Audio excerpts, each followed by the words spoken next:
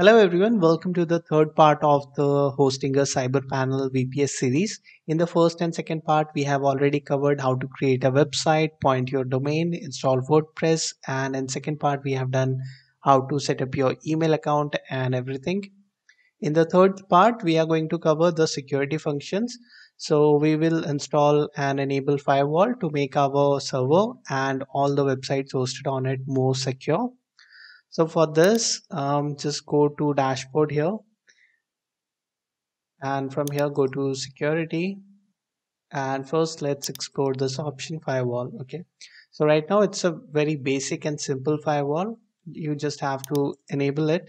Just enable it by pressing this green button here, and you will see action successful. And you can see these are the basic firewall rule. So these ports are allowed and disallowed. Okay, so but we are going to do some advanced settings. And now let's again go back to the security here. Let's go to secure SSH. So for now, the root login is enabled and we have not set up the SSH keys. But if you're not using SSH, I would recommend you to disable it and click on save changes. If you want to enable it, then you can do that. But you may need it if you forget the password of the CyberPanel. So to reset that, you would need SSH access. So for now, I'm not going to do any changes, but it is recommended to turn this off or change the port sometimes. So it's actually a little debate. If some say it is good, some say it is not so good, and you can use the SSH keys option, which we will cover sometime later. Let's set up the firewall first, and here let's go to the mod security. Okay, so this will be our web application firewall. It is not installed by default, so we will have to install it. And it's simple, it will auto install and then we will configure it. So you can see the progress here. It is downloading the required packages and then it will install it. Okay, so mod security is installed and the page will automatically refresh. So just keep this everything option on and set it to 0. It's by default. Just click on save changes. Okay, it's done. Now again go to security here and now go to mod security rules. Okay, so it just keep this at default. Just click on save rules. Okay, so there's no action required. Again go to security and from here go to mod security rules pack. So I will use you can use either of these rules. So first is this open source mod security. Both rules are free. But earlier there used to be a lot of false positive with this OWA's app mod security core rules. But I think things have improved now. If you want, you can also use this. But from my research, I would prefer to use this. And if you want to enable advanced settings, then you can go to this configure here. Um, from here, you can enable or disable any rule you want specifically. So for example, this is right now disabled. So if you want to enable it, just tick this option and it will be enabled. If you are having an issue with because of some false positive, then you can untick this option and disable that rule. Okay, so that's how it works. And let's go to security. I think if you go to the configuration, there would be a testing option also. Yeah, I will show that later. So let's see this option, CSF. Okay, it is also not installed. This will allow you to basically configure our security and firewall settings in a much better way than we first saw, in which it was very simple. So click on install now. Okay, it's installed and the page will automatically refresh. So installing all the security application will make your website slightly slower because this will also consume extra resources and there is an additional process now before the traffic hits your website. So but it is very important, so we have to make that compromise. So if you want to enable the testing mode, which I was telling you earlier, you can turn on this option, and then your website will not be protected. But if you want to test it, that's how you can do it. Okay, so but you can keep these things default, and there are some advanced settings. For example, if you want to allow your personal IP, then you can do that. If you want to block some IP address, then also you can put that IP address here, click on this save button and save that. Okay, and I will show you more advanced settings. Go to this. Okay, we do not need this. For this we will need Cloud Linux, which we have not installed. Okay, so now let's go to this config server services. Then click on this config server security and firewall. So you can see your firewall status should be enabled and running. So the first option allows you to do a security check. So you can click it and it will show if there's any improvement required. For example, firewall is running, okay, and then it is showing that for IPv6, the IPv6 is not installed, and we should enable this in the CSF configuration. And it is also suggesting us this and that, which I told you earlier.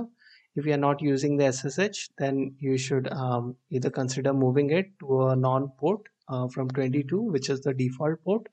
So this can save you from bots which are scanning the default ports and doing brute force attacks. And also you can remove the password authentication. Instead of that, use SSH keys. And this option also, but these are recommendations, and the servers, again, this is a recommendation that if you're not using the services, we should disable it. This is our server security score. Okay, so you can fix these issues and then come back and run this again. So now let's go to return here. We'll show you how you can fix some of the issues. So let's first, so I will show you just step by step so it is easy. So from here you can see the blocking statistics and everything. So if it is your firewall blocked some bots or things like that, then you can see the statistics here. This is all for information. Okay, go to the info. This is the info tab. Go to CSF here. So if in case you get blocked by this firewall, for example, if you tried the SSH login and you enter the wrong password multiple times, you will automatically get blocked by the server. So in case you are not able to access the CyberPanel, what you can do is go to hosting a control panel here, then scroll down, and here you will see this option firewall. Click on reset it and it will disable the firewall. So then you can log into the CyberPanel control panel, and don't forget to enable the firewall again. Okay, and then quickly allow your IP, put your IP here, and then put admin IP and quick allow. Or if you want to block some IP, you can quickly do that from here. Okay, also if you want to unblock your IP from the block list, you can do that before enabling the firewall. So now let's see the firewall configuration. So you remember we saw the IPv6 issue, so we can scroll down here.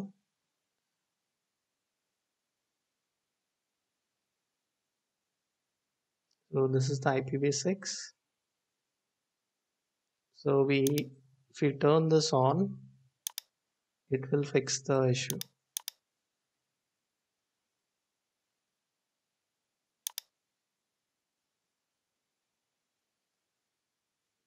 Click on change here,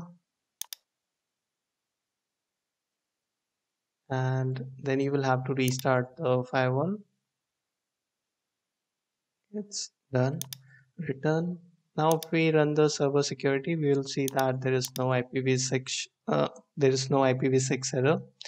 The score will also slightly improve. Now let's again go to return here and go to here. So now from here you can automatically set the firewall profile. So they are pre-configured firewall profile. You can do that, and from here you can see the search for IP if it is blocked. You can allow IP. You can see if we have allowed IP. Currently 0 permanent IP are allowed. So for example, if you have allowed some developers IP who was working on your website, and now you want to remove it from the allowed list, you can click here and then you will see all the allowed IP. So here you will see, just remove that IP and then click on change and return. Okay. So that's how you can enable, allow or block IPs. So from here you can enable firewall, disable, restart, quick restart, temporary allow, or a lot of things like this. Okay. So for important thing is this firewall profile. So you can, if you want to use this pre-configured firewall profiles, you can do that. For example, if you want to have high security, then you can select this option, protection high. Okay. If you want to reset to it, then you can do this. Okay. Then click on apply profile. Resetting will reset all the settings. Restart your firewall, return, and again go here. So in firewall profiles again I will go, and I want to block all the bots IPs. So if someone tries to log into my server 3 times, if they fail, the firewall will block them. So you can decide for how long you want to block them. You want to block them permanently, you can block them temporarily. You can decide for how long you want to block them. Okay. So the process is simple. Again, select it and then click on apply profile. I have already selected the high one, so I will return it from here.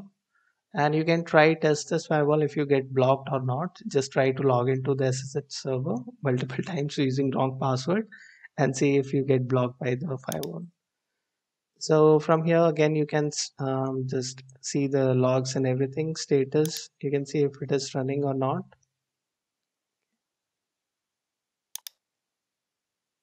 And in other settings you can test your IP tables. So mainly these are the important settings which I've shown you, how to allow, block, and all these things. And some other things are you can go to plugins here and see all the installed plugins.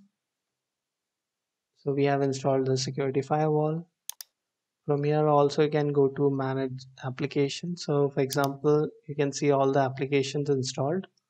So we have Redis installed. It is a caching plugin for, it is a caching, it's not a plugin, but it is required for caching. Okay, for it's mainly for caching the dynamic parts of the website. It will just make your website really fast.